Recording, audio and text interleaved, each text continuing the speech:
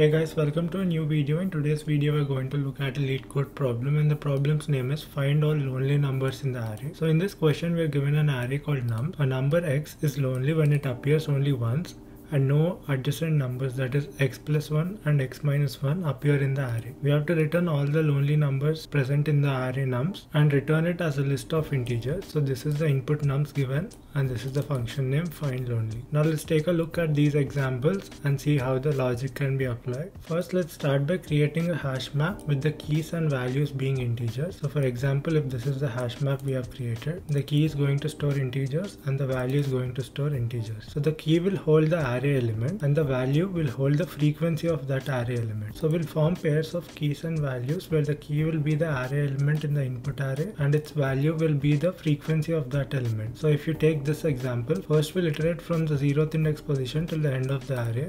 Let's start with this element. We'll see if this element is present inside the map. As of now, nothing is present. So add this element in the key place and its value, we'll set it as 1. Whenever you find an element which is not present inside the map, simply put that element into the map and set its frequency to 1. Now let's do the same for the next element. 6 is not present. So put 6 into the map and set its frequency to 1. Similarly for 5, put 5 into the map and set its frequency to 1. Now for 8, enter 8 into the map and set its frequency to 1. Now let's come to the third step. Let us declare a list of integers to store the result. Here I've declared a list which is initially empty because the return type for the function given to us is a list. Now using map.entry interface, let us iterate through each entry inside the map. These are the 4 entries present inside the map. We'll check one entry at a time. We are using entry because we can access each key and each value inside the map and check for all the entries. So using a for each loop and the map.entry interface, create a set of entries using the entry set method. First we'll start with this entry, right?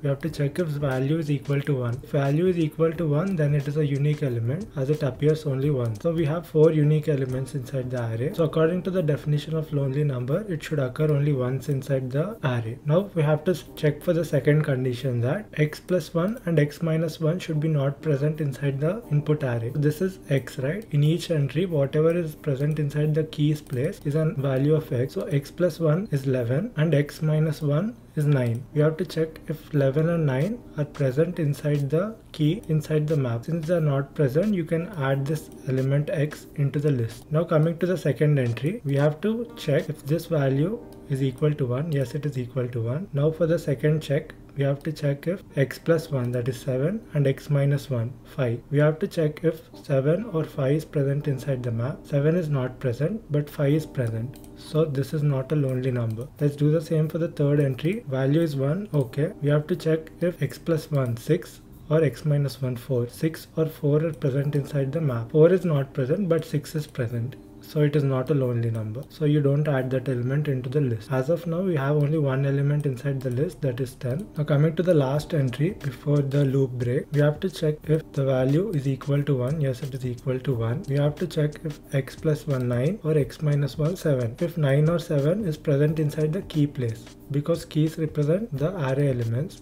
So you can check if 9 or 7 is present inside the keys place. No, it is not present. So x is a lonely number. So you add it inside the list 8. So this is the final value of the list which contains 2 elements, 10 and 8. So you return them as the output. You might note that 8 or 10 can also be returned because inside the hash map, entries are not placed according to the order of occurrence. They're randomly placed. If you take a linked hash map, entries will be placed inside a linked hash map according to the order of occurrence. But as they have said, the order may vary, so you can use a hash map. Now let's do for this example. Add the element starting from left into the map. Is not present inside the map, so add it with its value equal to 1. 3 is not present, so add it into the map. 5 is not present, add it into the map and set its frequency to 1. 3 is present inside the map, so increment its frequency by 1. So frequency of 3 is 2 now. Because hash map does not contain duplicate values, it does not add another 3 into the hash map. So that is why you are using a hash map to store a key and frequency pair. Now let's do the same. Let's use entry set and then check if the value is equal to 1. Yes,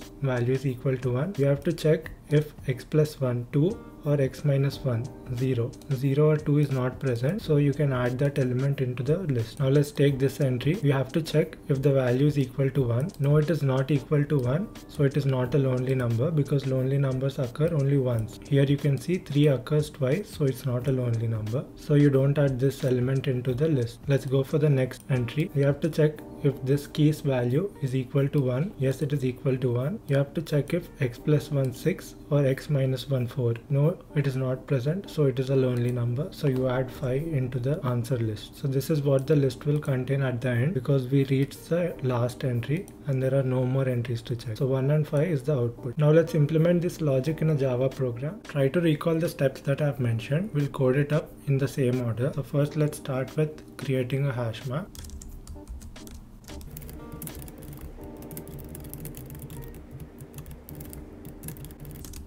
Now let's iterate through the input array nums from left to right. To add elements into the map, there are 2 steps. First we have to check if that element is present inside the map or not.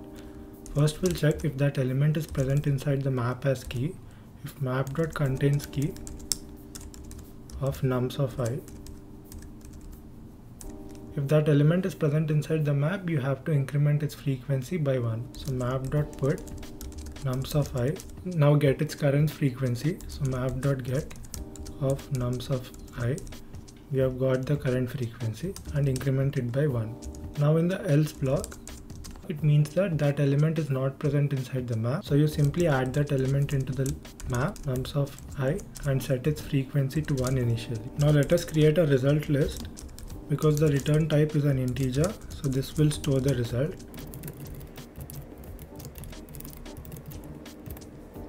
Now that we have the list which will store the result, let us use the entry interface and create an entry set for all the entries present inside the map. Because we have to check for each entry at a time, let us place this entry set inside a for each loop. So for map.entry, the entry will contain the same key and value data type, so integer and integer. I'm going to name it entry with a lowercase e. You can name it whatever you want and create an entry set using the entry set method on the map. Now that we have the entry, let us check for each entry that its value is equal to 1, because the first condition here they said is that a number x is lonely when it appears only once. So you can find out this by checking if the value is equal to 1. That means that that element is occurring only once inside the array. So if entry dot get value is equal to 1. Now we have to check the second condition, that x plus 1 and x minus 1 should not be present inside the array. So x here is the array element, right? So array elements are present inside the map as keys. So we have to check if map.contains key. X is present as key inside that entry, right? So entry.get key. Now we have x. We have to check if map contains x plus 1. So this should be false. X plus 1 should not be present, and we also have to check if x minus 1 is also not present inside the map. So map.contains key. X is the key inside the entry, entry.get key, and minus 1. So this should also not be present inside the map, so false. So if this condition passes, you can add that key, so entry.get key, into the list. So list.add of entry.get key. And now outside the for each loop, you can return the list which will be storing the final answer. Now let's try to run the code. There is a typo here. K starts with a capital letter. Let's try to run the code again. There you have it. We're getting the expected output. The order does not matter. It has the same elements. So let's submit the code. There you have it. Our solution has been accepted. The runtime is pretty huge because the test cases might contain a very large input, because you can see here the constraint is that each number can be 10 to the power of 6 and the length can be 10 power 5. Coming to the time complexity, the time complexity is O of n, where n denotes the number of elements inside the input array. The space complexity is also O of n, because you're using a list to store the elements and also using a map to store the elements. That's it guys, that's the end of the video. Thank you for watching and I'll see you in the next one.